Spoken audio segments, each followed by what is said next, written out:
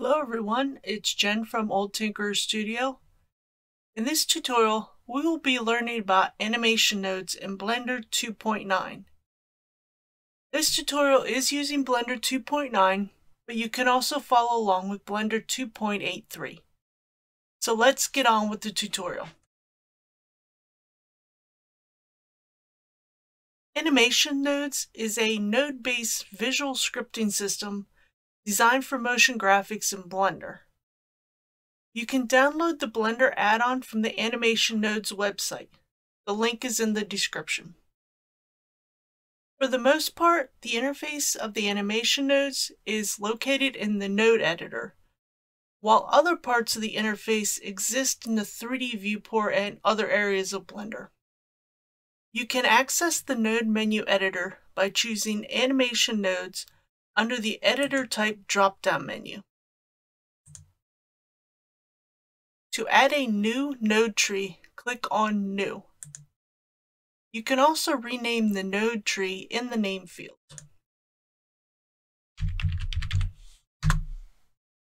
You can access the node menu to add a single node using Shift-A, just like you can with any other node in Blender. Control-A can be used to open a search option. The node panel can be accessed using the N key. The Item tab shows all the options for a particular node. The Tool tab shows the available tools. The View tab is where the annotations are kept. The Node Tree tab contains setting and information about the node tree. Animation nodes look at the node tree and then converts those nodes into a script. In the top left corner of the node editor, you will notice a number. This is the time it takes for the execution of the node tree to take place. Automatic execution is the default. This option can be found in the Tool menu under the Node Tree tab. There are 4 options available under this option. Always is the default option, which means that the node tree is executed as much as possible. It is recommended to not use this option since it is CPU intensive. The Tree Changed option is used to execute every time there are changes to the node tree. The Frame Changed option executes the node tree every time the current frame changes in the scene. And the Property Changed option executes the node tree every time a property changes in the node tree. Minimum Time Difference defines the time between consecutive executions. If, for example, you set the value to 3 seconds will pass before the node tree will be executed. The trigger is something that you use to watch for changes in a specific property. The Scene property is an option to choose a scene and the ID that is related to it. The Collection property is an option to choose a collection and an ID associated with it. The Object property is an option to choose an object and the ID that is associated with it. Let's now look at an example of using animation nodes. Delete the default cube and add a torus. And right-click on it and choose Shade Smooth. The first thing we need to do before we can change the location, rotation, and scale of the torus is to add an object input node. Use Shift-A to bring up the node menu. Under the Object category, choose Object to add an object input node. This node is used to select the object that we want to work with in the scene. Make sure the torus is selected, and then click on the eyedropper in the Object Input node. Since we want to manipulate the location, rotation, and scale of the torus, we need to add an Object Transforms Output node. Use Shift-A to bring up the node menu.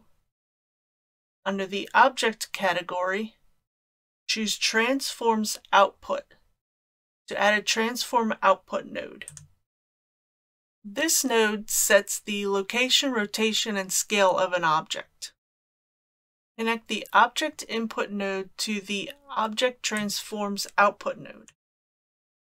For now, we will use Always for the execution type.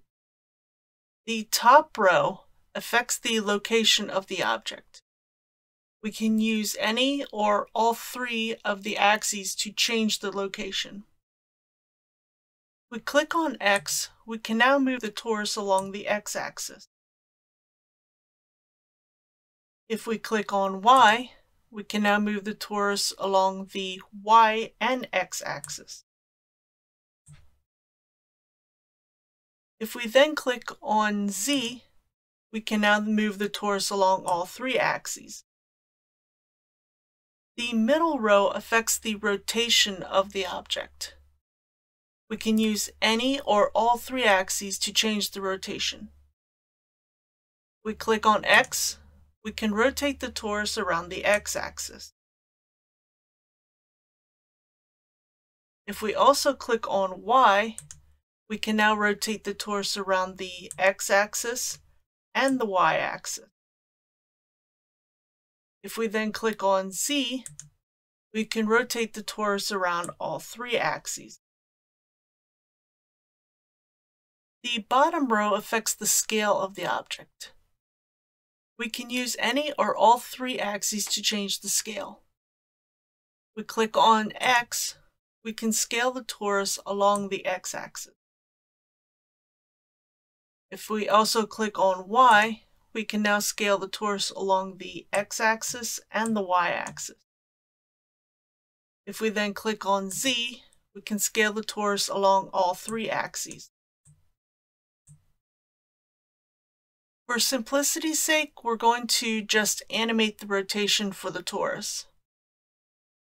Zero out the location and rotation for all the axes, and change the scale back to 1. From the animation category, add a time info node. This node allows for animation playback. Open up the Item tab in the Node panel. This tab shows us that we have more options for this node than what we are currently shown. To show these other options on the node, click on the monitor icon next to the options. Frame is the current frame. Start frame is the first frame of the scene playback. End frame is the end frame of the scene playback. Frame rate is the frame rate of the scene playback. Since we only want to affect the rotation in this tutorial, we need to add a Combine Euler node so we can use all three axes in the animation. Under the Rotation category, add a Combine Euler node.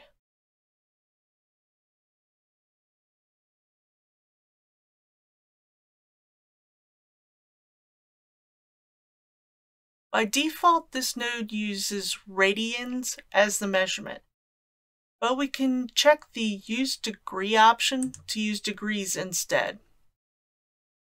This means that each frame equals 1 degree of rotation. Connect the frame output of the Time Info node to the X-axis input of the Combine Euler node. Connect the Euler output of the Combine Euler node to the rotation input of the Object Transforms Output node. Split an area and open up a timeline.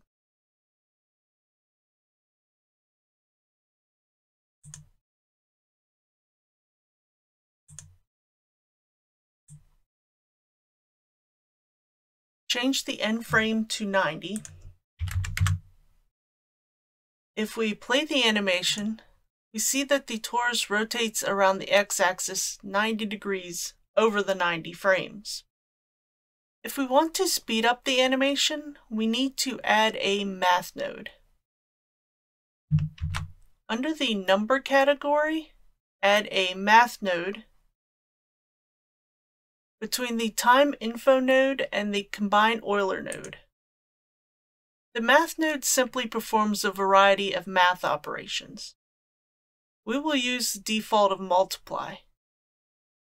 If we change the value to 10 and play the animation, we see that the torus is now rotating 10 times faster.